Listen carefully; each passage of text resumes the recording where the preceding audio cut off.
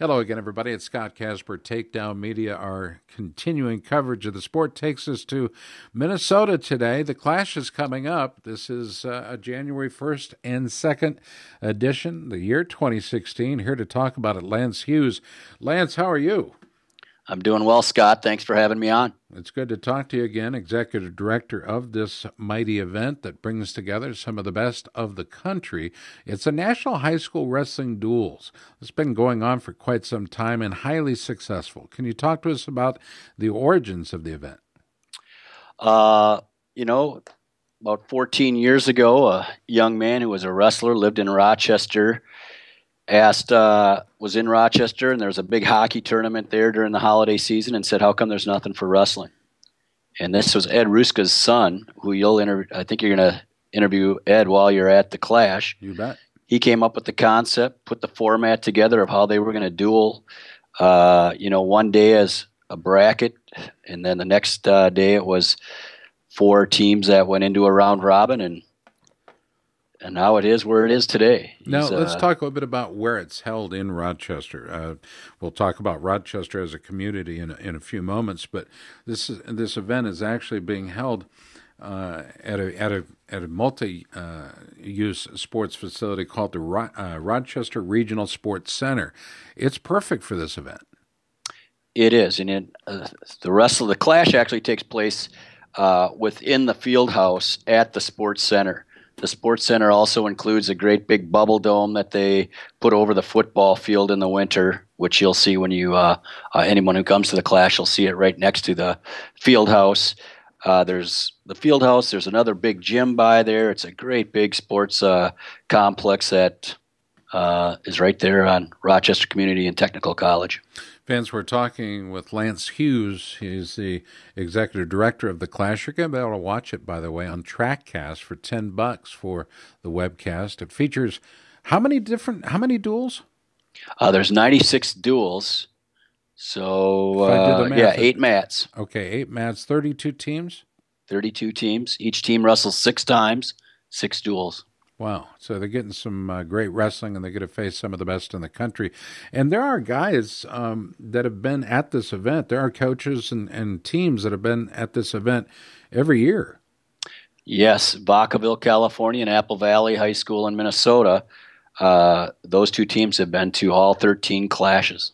Wow. So this would mark their 14th? Is that correct? Correct. It is the Clash 14 this season.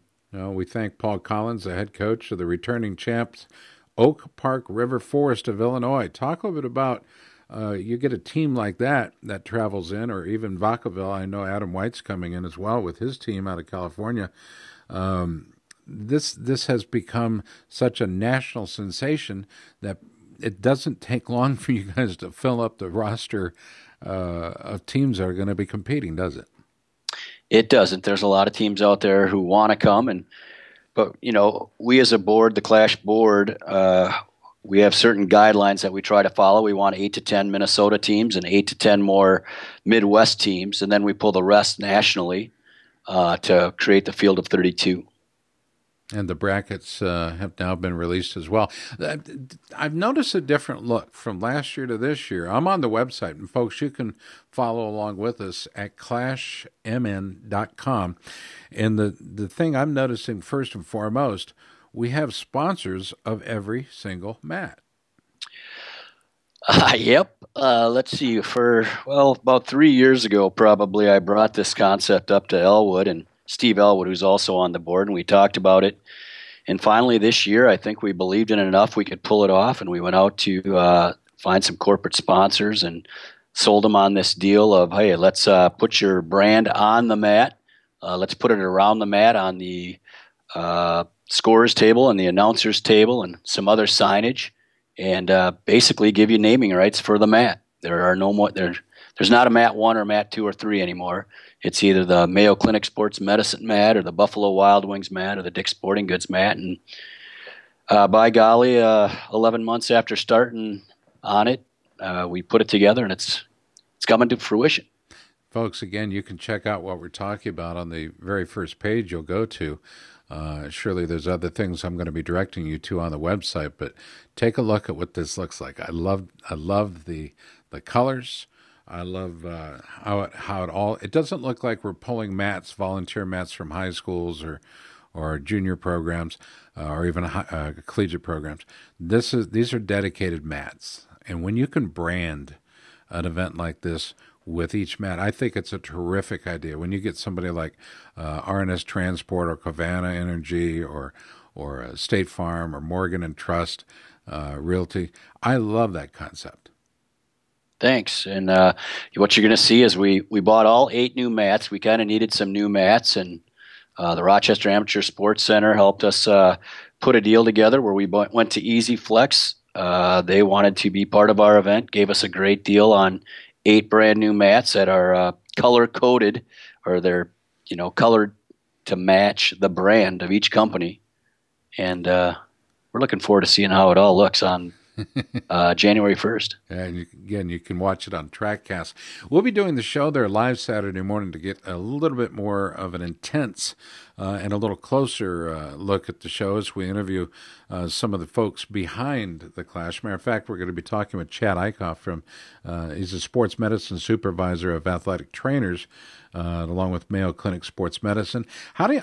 Mayo Clinic, first of all, Mayo Clinic Sports Medicine in particular, it's pretty special that you guys have these guys in your own backyard and taking care of the athletes. I like that. Yeah, that was one of our first companies that we said they're a must. We have to go get Mayo Clinic Sports Medicine, and they're a big corporation. It wasn't exactly the easiest thing to put together, but after we really pitched the deal and they really saw the whole big picture of it, they bought into it, and we're moving forward and excited to have them on board as a sponsor. So we'll talk with Chad. We're going to be talking, as I mentioned earlier, with Paul Collins, the head coach of the returning champs, Oak Park River Forest of Illinois. We'll be talking with Vacaville, California High School head coach Adam White. Ed Riska, we mentioned him a little bit ago, executive director of the Rochester Amateur Sports Commission. His view, his vision of this event, but more importantly, his support of the sport has been key. Can you talk about that? It has, and Ed brings a lot of wrestling events to Rochester, Minnesota. Obviously, it helps to have that nice sports complex there at RCTC, but Ed puts on some events where he gets involved. He gets all the hotels involved. He gets the commerce in town involved, and I think probably most cities would love to be doing what Ed is doing in Rochester. And you mentioned commerce, and let's face it, an event like this can have an economic impact on the community of Rochester and the surrounding area of $300,000, $400,000, $500,000, and that's nothing to sneeze at in this day and age. We're looking to see how many of these events we can bring to Rochester, at least from Ed's chair. I think it's terrific, and the community obviously is embracing wrestling. It's become a mecca, if you will, for events just like this, and perhaps that's his greater view. Man, is wrestling benefiting? You bet they are. How about Ben Pearson, senior sports writer, Rochester Post-Bulletin? He's due up in our second hour of the show. And this guy has a great grasp on the sport, not just as a senior sports writer, but absolutely loves the sport. He does, and I'm going to give him a little bit of credit here. Last year we had a small school near Rochester, Kenyon Wanamingo, who came into the tournament. The national seeders who we use put them in as a 7 seed, and Ben complained like crazy and said, "You guys missed the boat. You way underseeded them." And sure enough, they knocked off a 2 seed in the first round last year. And well, the rest of us were eating crow, and Ben walked around with a big grin on his face for 2 days. As a matter of fact, they're back this year. Kenyon Wanamingo out of Minnesota is back this year in the Clash. Who are some of the other teams of note and states of note? Because it is a great collection. Well, I'd say if you head to that homepage on the website, all the teams are on there. But obviously, Apple Valley is always a contender. They're a top 25 team ranked by Intermet. Buchanan, California, first time to the Clash. They're one of the top 10 teams in the country, no matter what rankings you look at. Ironwood Ridge, Arizona, they're coming in for the first time. They're also a real high seed. Park Hill, Missouri, is a high seed. Oak Park River Forest, Marmion Academy, Roseburg, Oregon, Rio Rancho, New Mexico. First time coming. They've won a few state championships there in New Mexico in a row. Tuttle, Oklahoma, Wasatch, uh, Cale Sanderson's high You school, bet. Wasatch, Utah will be there.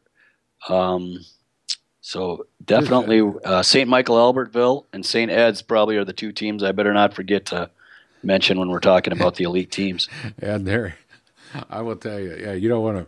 Actually, we don't want to forget any of them. And folks, you can see the incredible collection of logos to the teams that they're attached, and see it again at clashmn.com.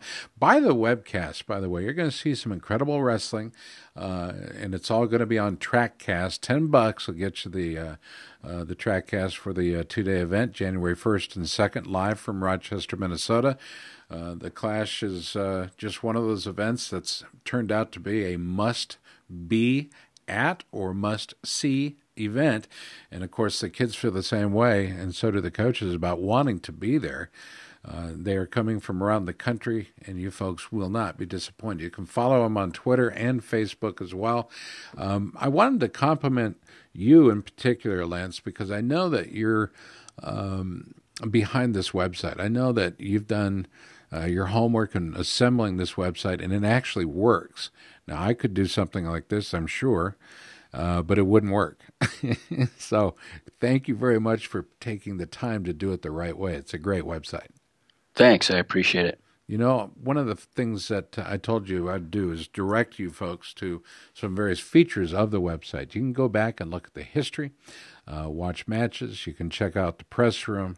There's contact information there as well, who they support. And I really want to get into who you support. This event obviously makes money. Where does the money go? Who's the beneficiary of the event? Well, it makes money, and we give all the money away, and we give it away to Section 1 wrestlers, mainly in southeast Minnesota. And there's 3 classes in Minnesota. So there are about 35 high school teams, maybe 40 teams that we give to booster clubs for their high school teams. We also give to some youth programs in southeast Minnesota. Most of those kids that from southeast Minnesota, if they make a Minnesota national team where they go to the national duels for freestyle and Greco, we help support them. I love it. We set up some transportation to those events. We give money to RCTC. We give money to the University of Minnesota Gopher Booster Club by doing quite a bit with the Minnesota Christmas Tournament, which was just a couple of weeks ago.